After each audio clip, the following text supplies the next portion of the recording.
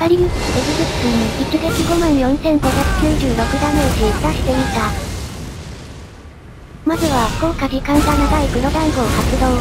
発狂すれば1分間、与ダメ 1.1 倍。5万超えには、ステルス状態でエグズキスに接近する必要あり、見えざる姿も組み込んでいく。30秒しか持続しないためかなりギリギリ。霊薬で炎強化と SP 回復、毒ゲージを先に貯めておく。見えざる姿後に接近し、まず油壺を左翼の先端付近に投げる。接近しすぎると油壺が翼に当たり戦闘が始まってしまうことも。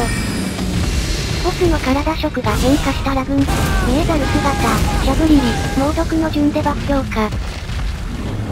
次に接触で君子白面強化。さらにタリスマンを赤羽、七支刀と炎のサソリに変更。ここから最後のバフ、というか敵のとある場所に巨人の火をくらえを投げます。地上からでは高度足りない場合あるため、トレントを召喚してから即撃ちます。と、最後にヘッドショットを加え、さらに 1.5 倍アップ。54,596ダメージの一撃必殺。ここからさらに与ダメアップ狙うなら、ミエロスの剣の戦技で属性カット率を下げる方法があるかも。ヘッドショットを狙うのに崖の上からでは遠すぎて、巨人の火をくらえが届かない、見えざる姿が必須と思われる。詠唱速度アップのアズール杖を装備。